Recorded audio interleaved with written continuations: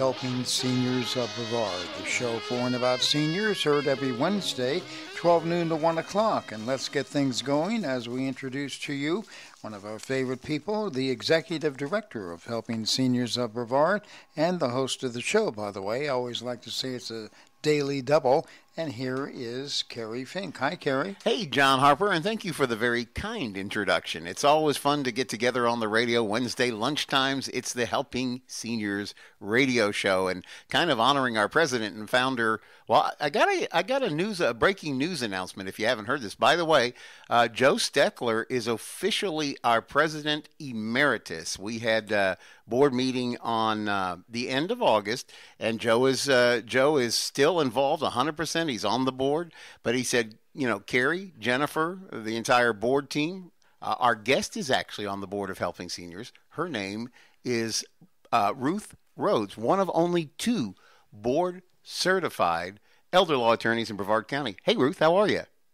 Hey, Kerry. I'm doing wonderful. How are you this sunny day? I'm good. So to finish, what I always say is we always want to honor our president and founder, Joe Steckler, because of his faith and passion for all things senior, with the Brevard Alzheimer's Foundation, setting all that up, getting that rolling. They call them Joe's Clubs this day.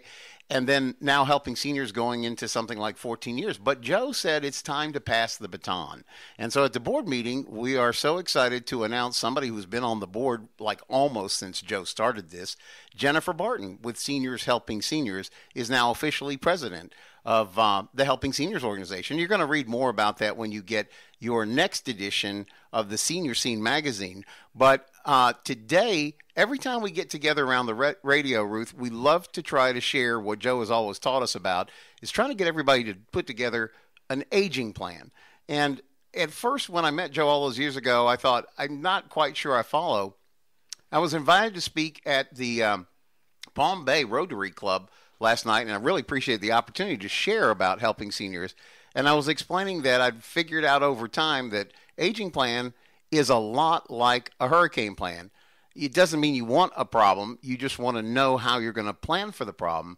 And Ruth, that is what you kind of like shout from the rooftops. You do all these seminars, you do all these training things, you write articles, you help people understand really why it's in their best interest, and maybe just as importantly, why it could be so dangerous to not plan for your aging and think about those things, right? Yeah, absolutely, Kerry.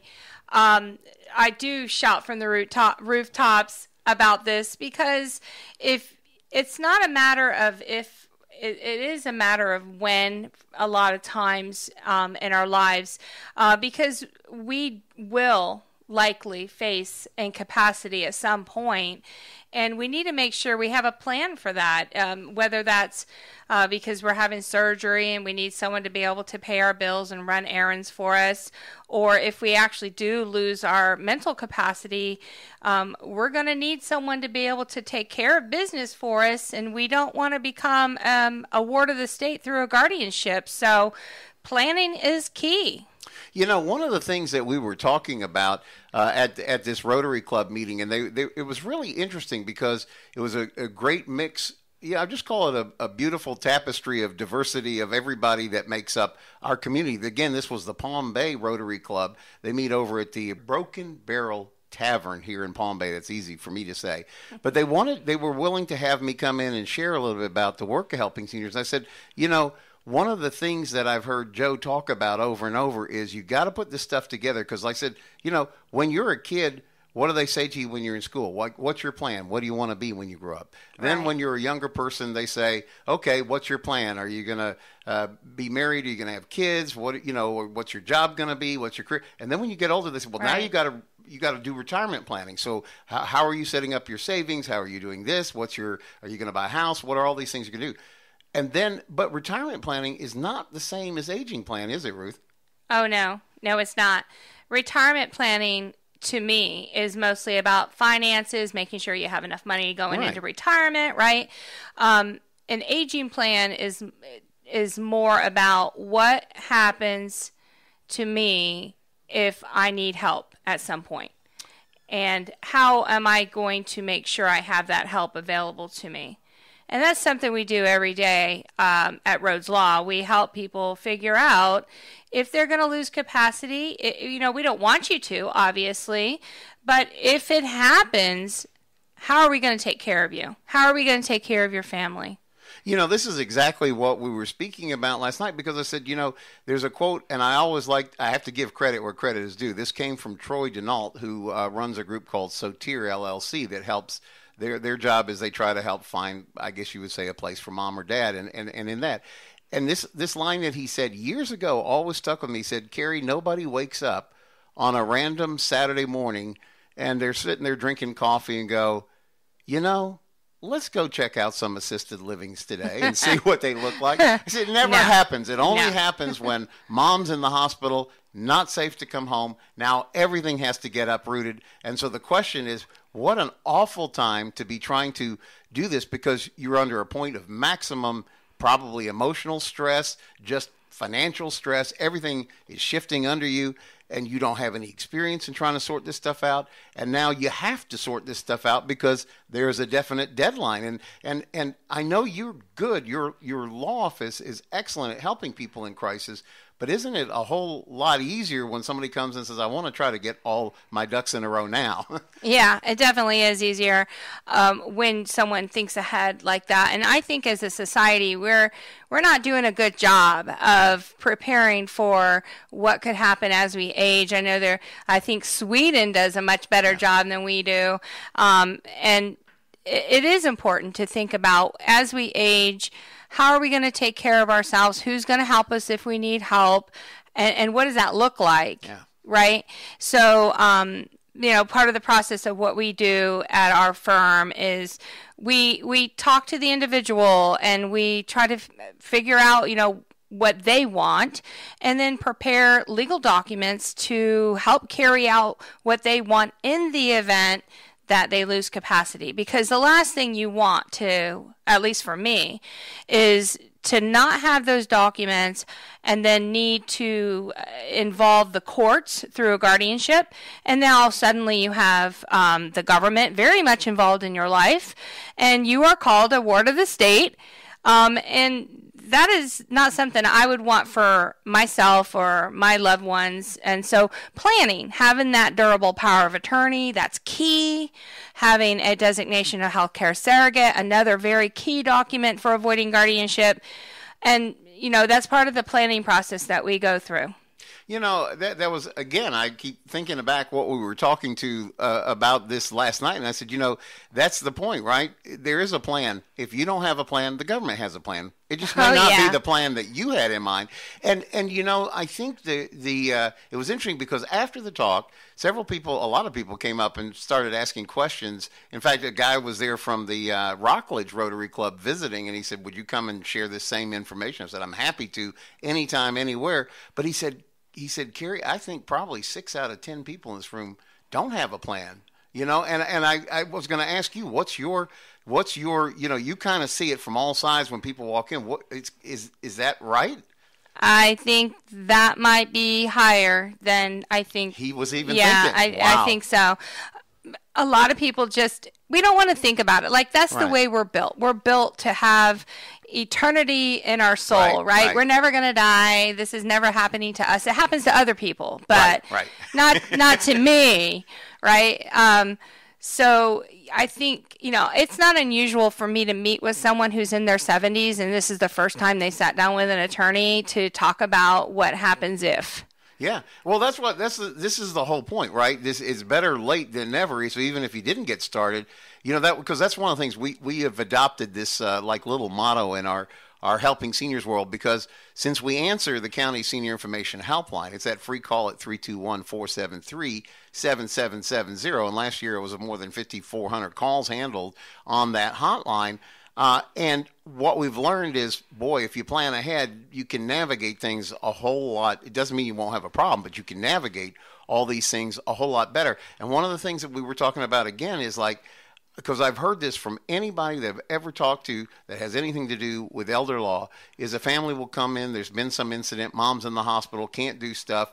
now somebody's got to write a mortgage check, or there's some other, the power bill has to be paid, or they're going to shut it off, or just something, and everything's kind of like up in the air. And so I would assume your first question is, good, let me see your power of attorney. And they say, a what? A what? And then now it means guardianship, right? Which all of a sudden, that's what I was trying to explain last night. I'm not an expert like you, but now something that might have been a few $100s is tens of thousands of dollars, and now the court has to approve everything that's going on. Oh yeah.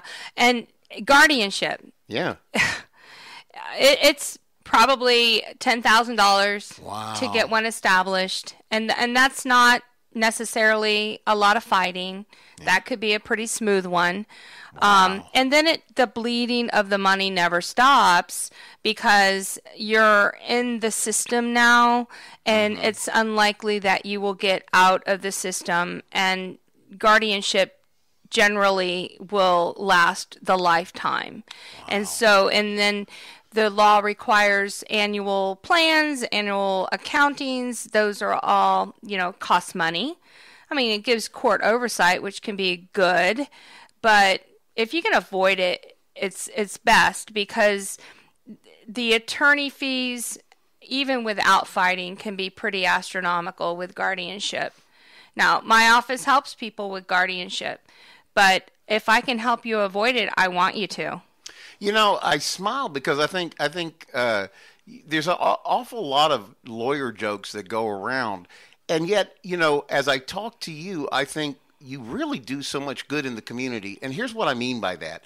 We'll turn on the TV, we'll see a commercial, and it says, oh, you can do your estate planning online, just click through here, and you do all this, and then, you're going to have peace of mind, and it's all going to be fine. And I keep thinking to myself, you don't even know the roadblock you're going to run into until the moment that paper has to work. And if it doesn't work, it's not like you say, oh, I forgot to check that box, I'm sorry. Oopsie. Yeah, and yet you guys probably make more money from fixing poor decisions other people made, trying to maybe come up with the documents. And then if they just come to you and sat down the first time and said, so for you, it must be a money-making business, and yet you still turn around the other way, and you'd rather get people in the office early to get proper setup and planning.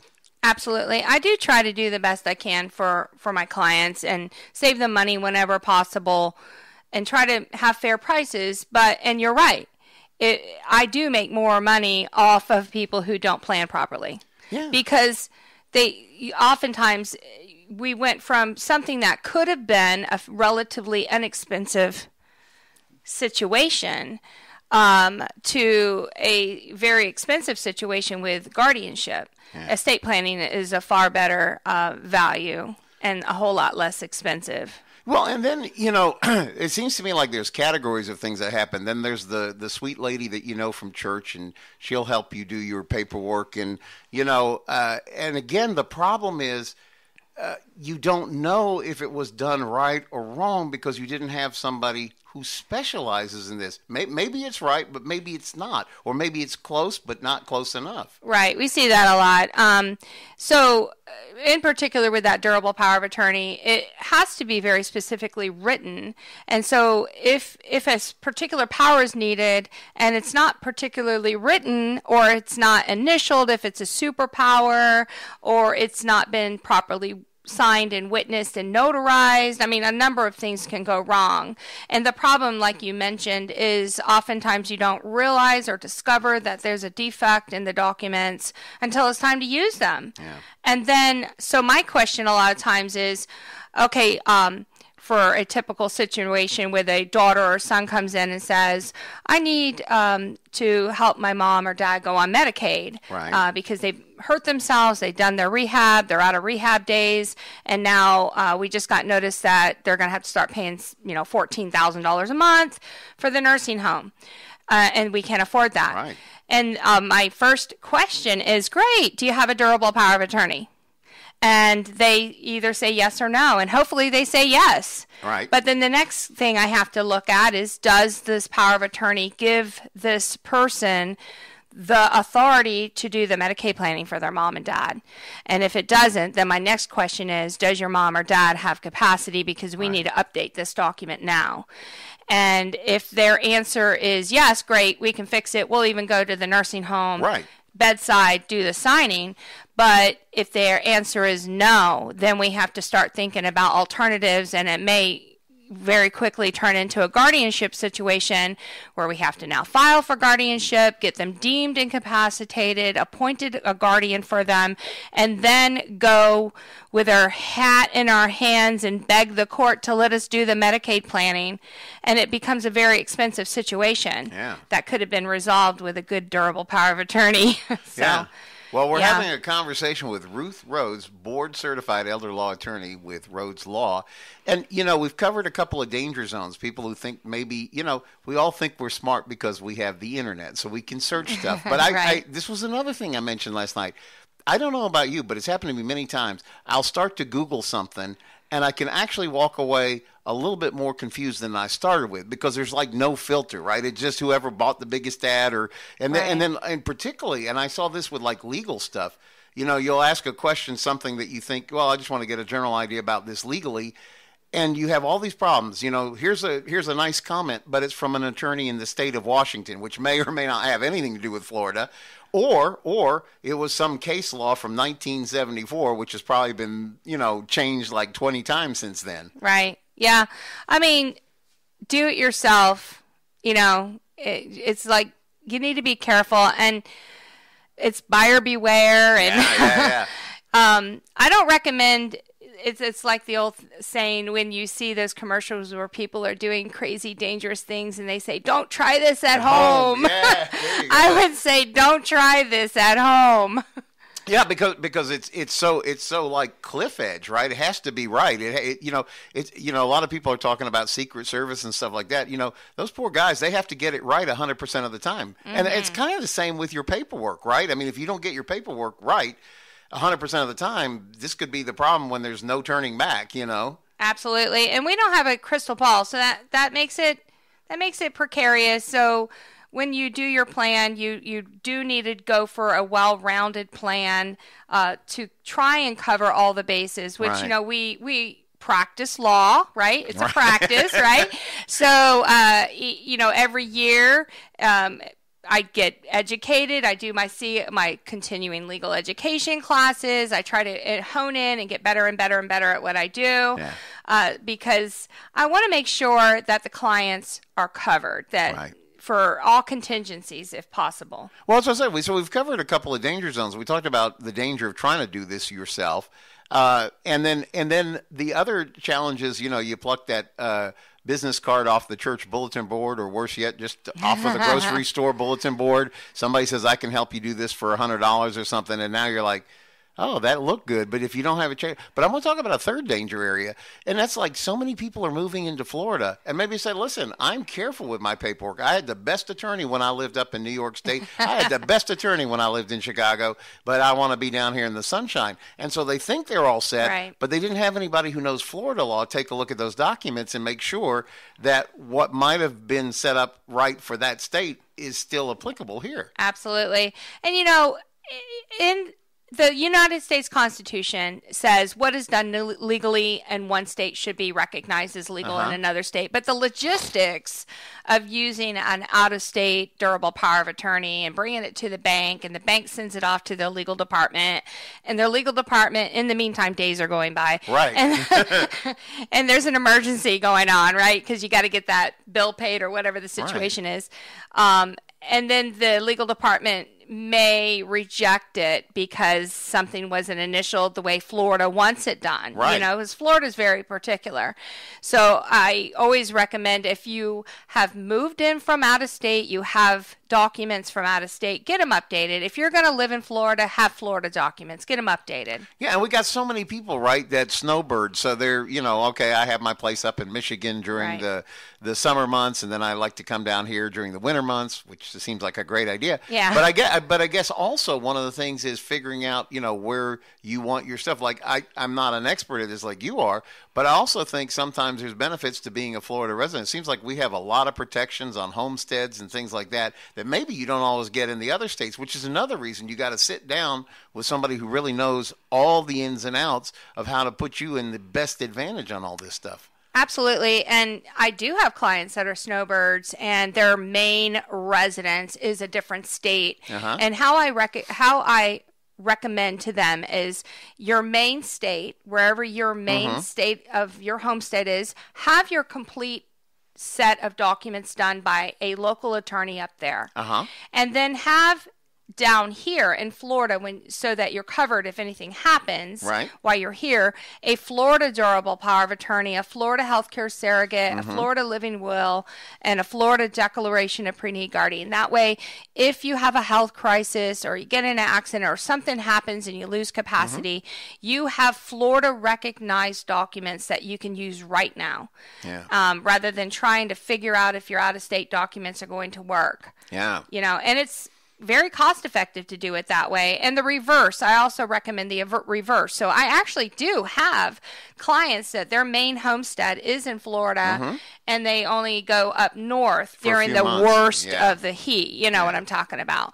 So I will recommend obviously a Florida complete set.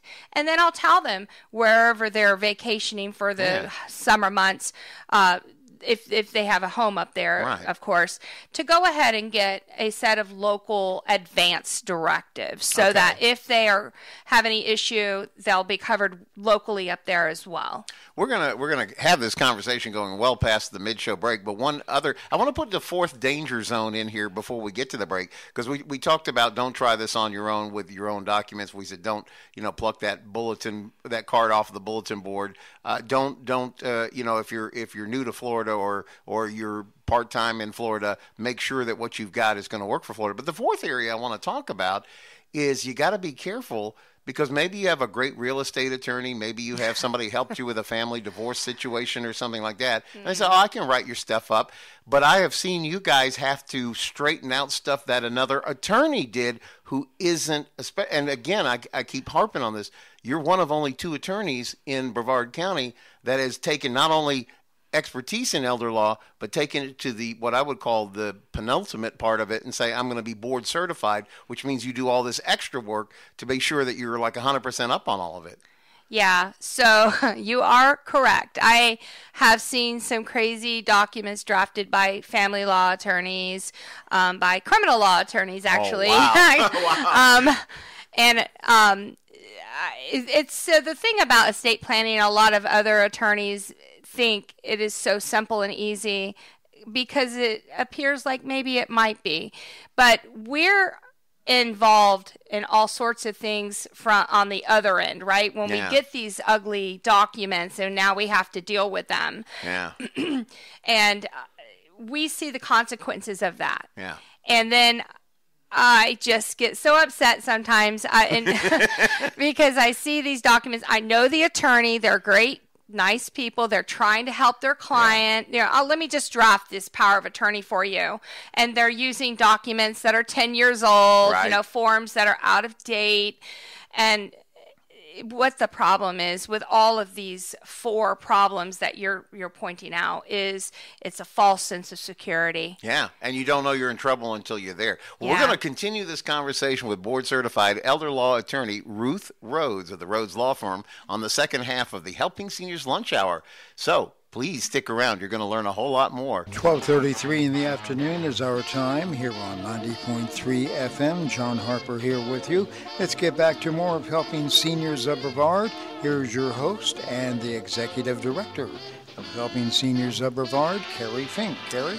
Hey, thank you, John Harper. It's always great to be on the radio Wednesdays lunchtime, 90.3 FM, WEJF. And if you're listening online at WEJF.net, thank you for tuning in. Also, if you're catching this as a podcast, we want to thank you for finding this on Apple iTunes, iHeartRadio, Spotify.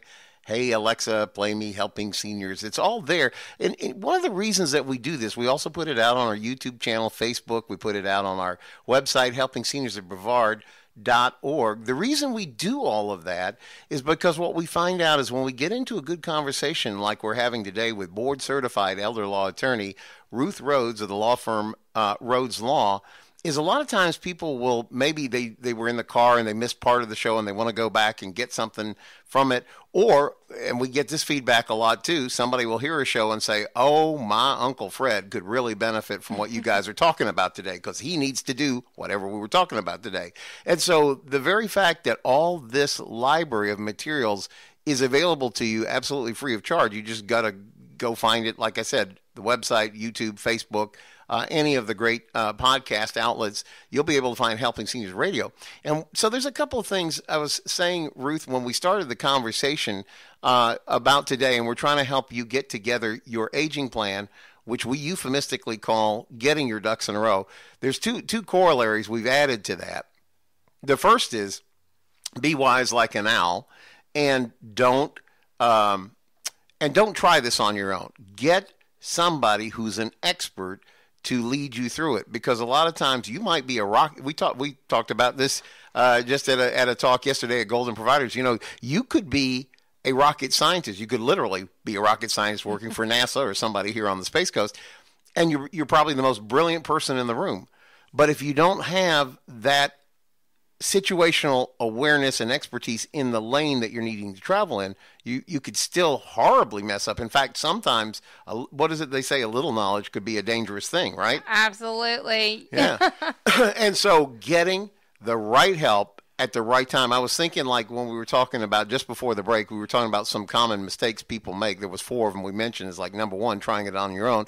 Number 2 is like plucking, somebody says, well, I'm not really an attorney, but I do this all the time. Let me help you out. That's a problem. The third one is if you are actually in a situation where you are talking to somebody that you had a great lawyer up north or out west or wherever you're coming from, and now you're in Florida, but you need to make sure whatever you did is appropriate for Florida. And then the fourth area we talked about was maybe you have a buddy who's a lawyer, and like we were joking, like you even had criminal defense lawyers draw stuff up, and then you have to sort it out when it's not what was actually needed to be done. And in fact, on that particular one, I said, this is a problem we do. Like, this is so obvious, we would never do this. If the doctor said, I need you to see a heart specialist, well, you're not going to go to a podiatrist, right? I mean, you're going to go find, I want the best heart doctor there is, period. And you're going to ask everybody who that is, and you're going to seek that one out. That's what we need to do with elder law, because it's unique. And we talked about this also going into the break. I said, I don't know how many elder law attorneys exist in Central Florida. I would assume there's a lot. And I'm talking about people who hang out the shingle and say, I'm an elder law attorney. This is what I'm going to do.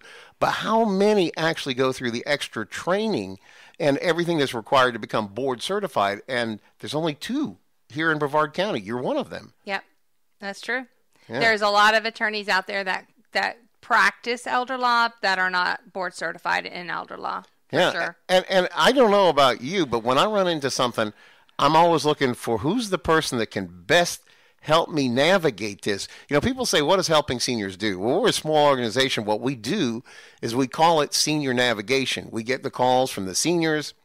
We get the calls from the adult children saying, hey, I was down visiting mom and dad. I'm not sure if they've got all this the way they used to, and we need to do something. We don't know who to call. And then sometimes we get calls from concerned neighbors. But the reality of it is, a lot of times we're running up on this the first time. So we say, don't try this on your own. The second corollary, though, we've added to this, and I think we want to talk a little bit about this on the second part of the show, is, and I don't know how zoo animals get into all this, don't be wise like an owl and get your ducks in a row. But the third one is, don't be an ostrich. Don't stick your head in the sand. Because it seems to me, Ruth, aging problems don't get better with age. I would agree with that. Yeah. So I'm saying, like, even when you mention, like a lot of people coming in the first time, they may be in their 70s, but at least they're coming in at that point before the crisis starts, right? Right. That's always a plus. It's so funny, is probably an average age of my new client is around in their middle 60s. Yeah. Maybe they just retired or getting ready to retire.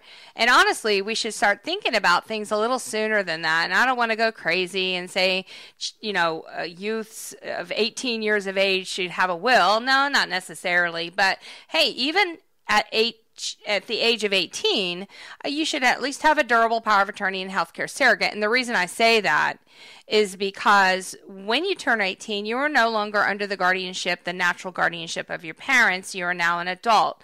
So if you get into some accident or have something, cause you to lose capacity, then you're going to be in a guardianship, even an 18-year-old. But I always recommend parents of these young people who their young person is going off to college, get that durable power of attorney and healthcare surrogate prepared in case you need to do things for them while they're away. I'm smiling when you're saying that because Jennifer Barton, who runs a company called Seniors Helping Seniors, where they hire seniors to go out and help seniors. And she talks about when I go in and do an assessment with the family, she goes, of course, one of my questions is I want to know where they are on their paperwork. Do they have the power of attorney? What are the things that we need to be aware of?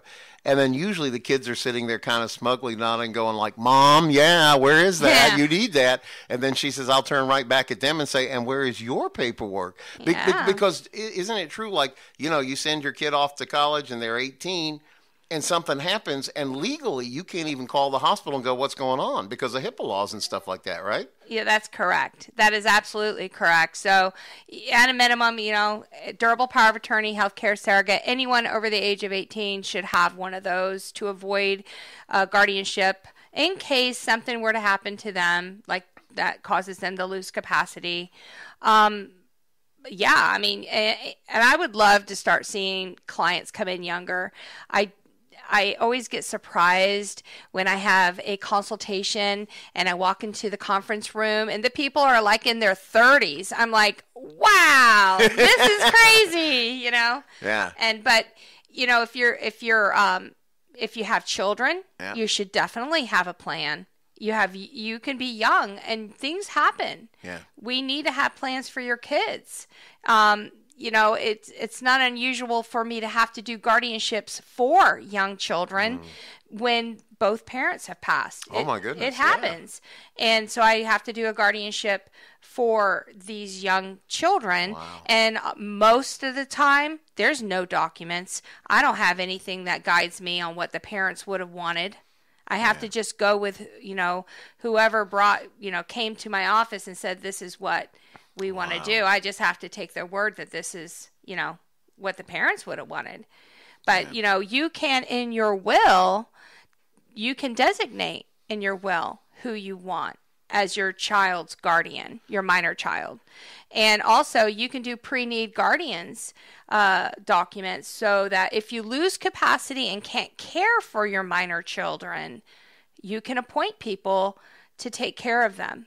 Yeah, I think that's the key that we're after here. Is we were talking about, in the beginning of this, we were talking about, here's some ways not to do it. Now let's talk about some ways that you should be doing this.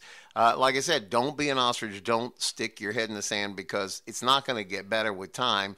We've had there's a lady who's connected with the Helping Seniors organization. Her name is Lori Peary, and she's a Ramsey trusted long-term care insurance specialist. That's what she's put her whole expertise into helping people navigate how to get long-term care insurance. And we've talked about that. She said, people will call me up now that they have a medical problem. Now they want long-term care insurance, and we that ship has sailed. Yeah, sorry. Yeah. So I want to ask you for your expertise. Like if you sit down and you're talking with us and you say, guys, this is what I need you to think about. This is what you should be getting together now. Right. And no matter what the age group is, anyone over the age of 18, I don't care if you're 18, 28, 58, 78, whatever, you should have a durable power of attorney. You should have a healthcare surrogate. And you may want to consider having a will, maybe a trust, depending on the situation that you have in your family and how you want to take care of your family after you're gone. But to take care of you in the event that you lose capacity, durable power of attorney, healthcare surrogate at a minimum. Yeah. And isn't it true, though, that a lot of times, the spouses think, well, they're going to work with me just because I'm so-and-so's husband or wife or whatever the case would be. But that's not, you can't make those assumptions. Like if the account is in one person's name, you're not, or worse, what if they're not spouses? They've just been together forever and they're just living together. And so now somebody's really sick and we got all these issues we got to hit. Absolutely. So Kerry, you hit on a very key point. If you're married and your spouse has bank accounts in their own name, you're not going to have access to that without a durable power of attorney. Right. Just because you're married absolutely means nothing. Right. There are some exceptions when it comes to health care decisions. You might be able to be appointed the proxy, healthcare proxy, by the hospital to make emergency medical decisions. But it's really best to be able to have that healthcare surrogate. That way you have the HIPAA release. You can talk to the doctors. You can get the medical records. You have a lot more flexibility with a healthcare surrogate. But definitely with, and then people who are not married, it's even worse for them. Yeah, because the hospital's going to you don't have any legal connection that we can establish, right? Well, and here's the problem. A lot of times when you have long-term relationships like that, and say one of the members of that relationship has some kind of medical issue, the other is not the spouse. They're low on the totem pole when it comes to who has priority for making medical decisions. Right. And honestly, they should be taught because that's their partner. Yeah. So how you do it when you're not married, you get documents that give the authority. I was also going to say this, I think a lot of times there's another factor in this, we used to laugh at the Brady Bunch because it was like the first blended family that we ever heard about, right? But now there's second marriages, there's third marriages. Some people could be on 6 or 7. I don't know. We met one of them on a cruise ship once. There was we were laughing. It was so funny. This is about the Helping Seniors Foundation cruise. There was a lady who was on board, and she'd been married 7 times, and she was with a gentleman. And she said, and so we were doing the math. Like, you're how old?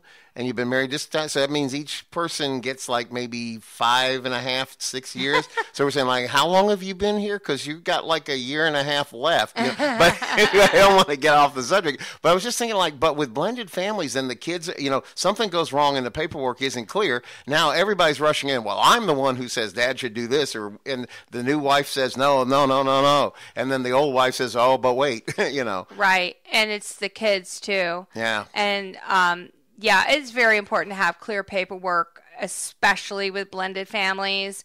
If you remarry, you may inadvertently, if you don't plan correctly, disinherit your own children. Oh, wow. Wow. If you don't plan correctly, your assets may turn out to go to your new spouse or even down her bloodline if you don't plan correctly. So it's important. It's important to think about these things. And a lot of people say, very cliche, marriage is just a piece of paper. And I say, oh, no, it's not. Wow. Marriage has a lot of legal consequences, divorce as well. Yeah. And so if you have documents that are old and now you've married and you haven't updated your documents, you better get them updated. Yeah. If you are contemplating a divorce, I also recommend getting your documents up to date because you don't want an angry spouse to be in charge of you in the event that you lose capacity during the divorce process. We've seen it happen. Wow. So you can avoid those with having legal documents.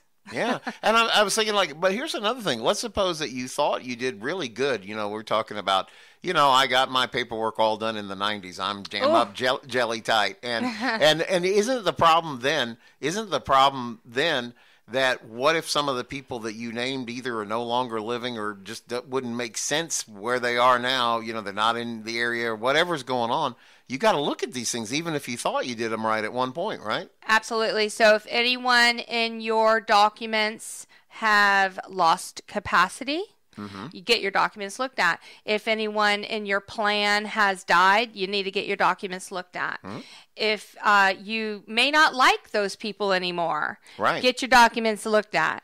Also, the law changes, since 1990s, even 2000s, the law changes constantly. The legislature is always trying to, do better, get more protective, laws in place. And so we have been continually going through little changes.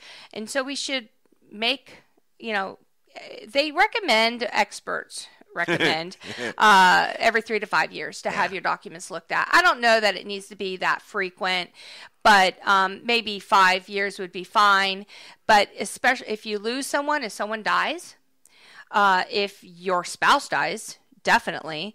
If one of your beneficiaries die, or someone you named to be in charge dies or loses capacity, or if you remarry, these are all big life-changing events that should trigger you to say, I should have my documents looked at to make sure they're still going to act the way I want them to act. Yeah, it's a fascinating conversation, because I think what we were talking about during the mid-show break is that these aren't decisions. We will clip a coupon because we think we're going to save $1 at the grocery store, or something like that. We have all these ideas that we're going to save money, and I'm not making fun of that. I think that's wise, but the problem is if we major on the minor and we walk right past something that's not dollars, not hundreds of dollars, but like we were talking about during the break, could be tens of thousands, if maybe not hundreds of thousands, if everybody starts squabbling about stuff and there's money to squabble over. And I guess if there's more money, more squabbles sometimes follow. I don't know. Yeah, I think they go hand in hand. The bigger the money pot, probably the more squabbling there will be if you don't have a clear plan set out. And I've seen plenty of fights, even with very little, just because it's a fight over power. Yeah. But a very clear written plan helps keep the litigation at bay. So, Ruth, we're talking with Ruth Rhodes, board-certified elder law attorney with Rhodes Law. You do so, in fact, you were literally on your way here from one of your training sessions that you offer. They're absolutely free of charge there at One Senior Place, and you're going to be speaking actually coming up at Joe's Senior Resource Center, where you also have an office. And then on top of that, you've got an article coming out in the October, it's not quite here yet, the October edition of Senior Scene magazine, where you're talking about particularly Medicare, or rather Medicaid planning, and what all's involved in that. That's a whole topic by itself. But if somebody wanted to get involved, find out a schedule of times and places, because those are free of charge, and what a great way to just stick your toe in the water. Nobody's going to twist your arm and make you sign some sort of a deal or whatever, but just to get yourself educated so you know the right question to ask seems really important. Oh, yeah, definitely. And I do offer those events at One Senior Place every, what is today, the third Wednesday of the month at 10 a.m. at One Senior Place. It's free. We're going to be doing the Knowledge College coming up in October. Yeah. That's free, right? And then we also do free consultations too. Okay. So if you can't make it to one of the events and you have questions, we're happy to sit down and consult with you and talk to you about your situation, and there's no cost for that either. And how do people reach your office? We're talking about Rhodes Law, PA. So my office telephone number is 321-610-4542. That's 321-610-4542. And you can also find us on the web. We have a very developed website with a lot of information on it. And that website is www.rhodeslawpa.com. That's RHOD as in David, ES as in Sam, LAWP as in Paul, A.com. Yeah. No, I really want to encourage you, if you're listening to this, take heed to the things we're talking about. Like I said, our president, I guess now he's president emeritus and founder, Joe Steckler, has always talked about how important it is to get your ducks in a row or get your aging plan together. I wanted to reserve a couple of minutes here at the end of the show because we are closing in on our huge fundraiser. This is like half of our support that we need as a nonprofit organization. We have no reason to exist, period, other than to serve you, and seniors in Brevard County, 1 in 4 of us is over 65, and 1 in 2 is over 50. And that means they're going to send you a card from AARP, whether it insults you or not, on your 50th birthday and call you a senior. So you might as well invest a little bit of time in this and invest a little bit of your money into the Helping Seniors car raffle, because it really is an investment. You're helping us build a network to help seniors here in Brevard County. Joe Steckler, the guy who founded the Brevard Alzheimer's Foundation, they call them Joe's Clubs to this day, and now we're really trying to help families that go with issues that go, Joe said many families have cognitive challenges within them, but almost every family is going to deal with some aging issues. And he said, that's why we need an organization that can help people navigate this. So when you help us, that's what you're helping us to do.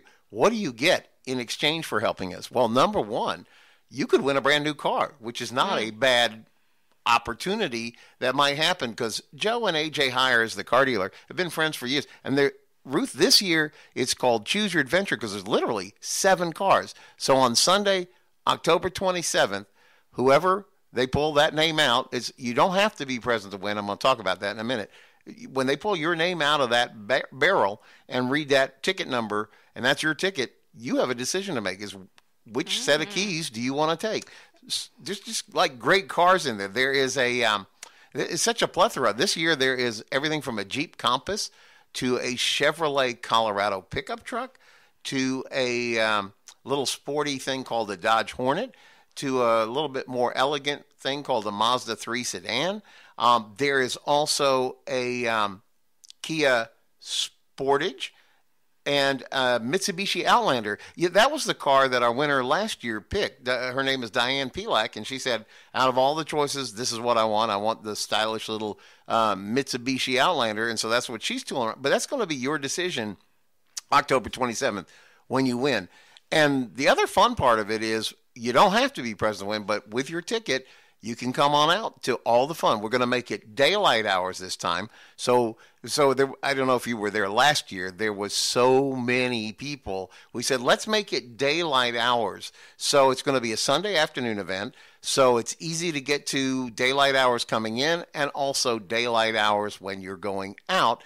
And because it's daylight hours, because the museum was so packed last year, we're going to be able to do stuff inside and outside. So it's going to give everybody lots of room to move around. And in fact, we're making it, since it's a Sunday afternoon, making it family friendly. When you get your ticket, we invite you to bring your kids, well, probably your grandkids, right? Because it's kids under 10. That if you have a ticket, bring a couple of them with you and let them have a lot of fun, because Mark's collection keeps growing. Ruth, he's up to like 500. You've been to the museum. I've been there multiple times. I love that place. Wow.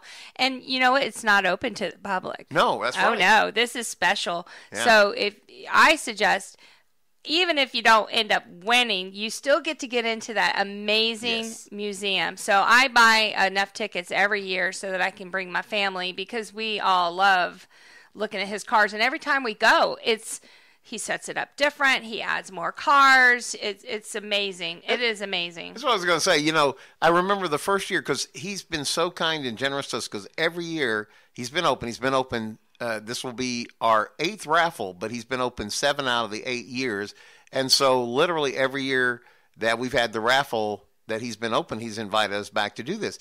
And what I remember, the very first year we went in there, he had like 250 cars.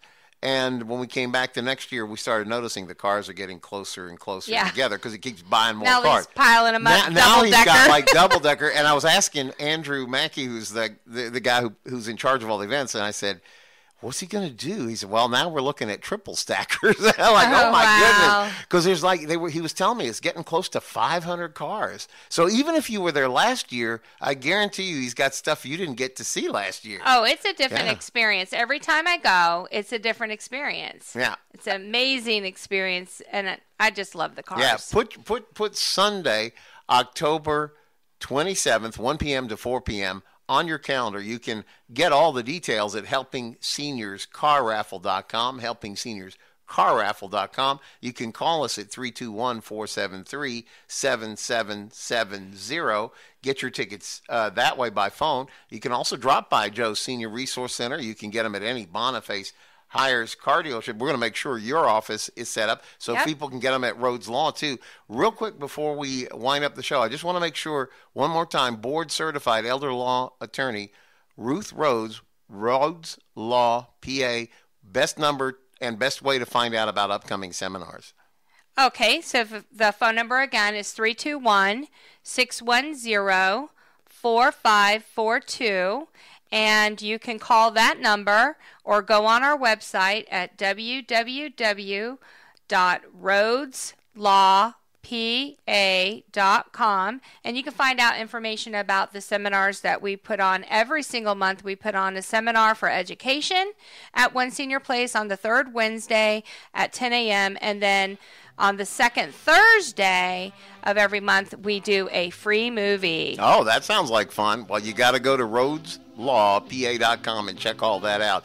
Well, that's the time we have. We'll see you next week, lunchtime Wednesdays for Helping Seniors Radio.